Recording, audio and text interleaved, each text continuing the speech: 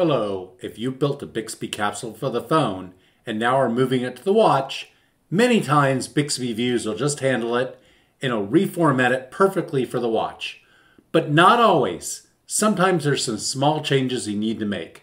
Let's take a look at an example capsule and see what changes we need to make. What is the text? Hello? And you can see it echoes the input and gives the date that the input was made. Now let's go try that on the watch and see what happens. We'll change the target to a watch. Start it again. What is the text? Hello. Uh-oh, we have a problem. The watch text was truncated. So how do we go fix this? Let's go see. So we look at this output view. What we've basically done here is we have this hbox, and inside this hbox we have two vboxes, vbox 1 and vbox 2. Makes a lot of sense. That's kind of Bixby best practice there for aligning text, right? So this is the value of the input, and this is just a little shortcut about how to put today's date on the screen. All right, the problem is with the watch, there isn't enough room to put two vboxes in. So how do I solve that?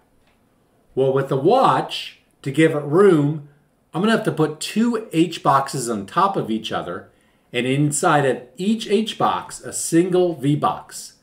Let's see what that would look like code-wise. All right, I'm gonna put this alternate view here. And it's all commented out, Control A, Control backslash. Now we got it. All right, now look at this one line here that I've highlighted.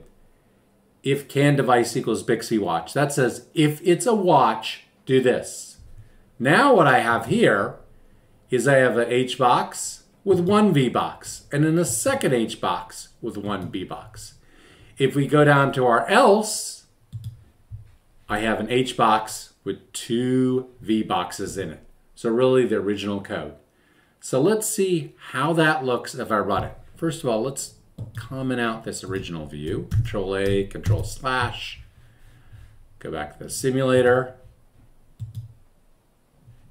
All right, reset, start on the watch.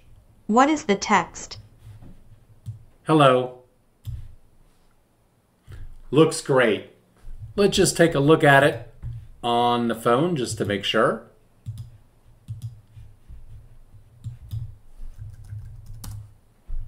What is the text? Hello. Looks the same way in the phone. All right, let's go back and take a look at the code again. So simple tip, I'm using this $can device equals Bixby watch to see if it's a Bixby watch. If it is, I'm altering and using hboxes with one single vbox in them. Otherwise, my else, I have an hbox with two vboxes in them. Now, if you're sharp-eyed, you might have noticed this code and this code are duplicates. So to really complete this task, I would refactor these out into macros.